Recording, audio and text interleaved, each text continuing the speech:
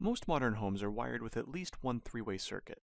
Using HomeSeer's HS-WD 200 Plus dimmers or HSWS 200 Plus switches, these locations can now be wirelessly connected without the need of a traveler wire.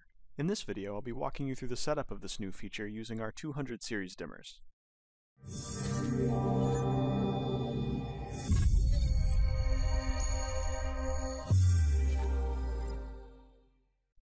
To demonstrate the process, I'll be using two HomeSeer dimmers in the same box.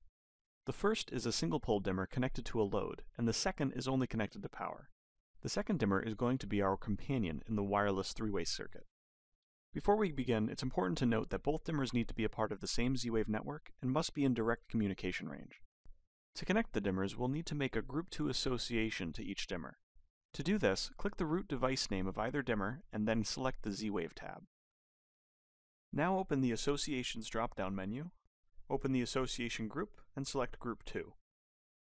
Now open the Device to be Controlled drop-down, and select the second dimmer. Your Z-Wave devices will all be listed here in alphabetical order, and will have the node numbers on the right.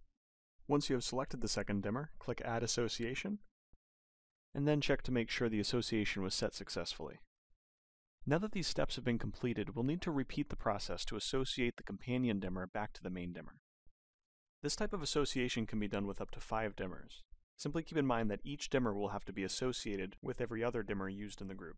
Once all of the associations have been added, it's time to test the dimmers. And as you can see, you can now control the load from either location. Traditionally, using a HomeSeer dimmer in a 3-way, 4-way, or 5-way circuit would require the use of one of our wired HS-WA 100 Plus accessory switches.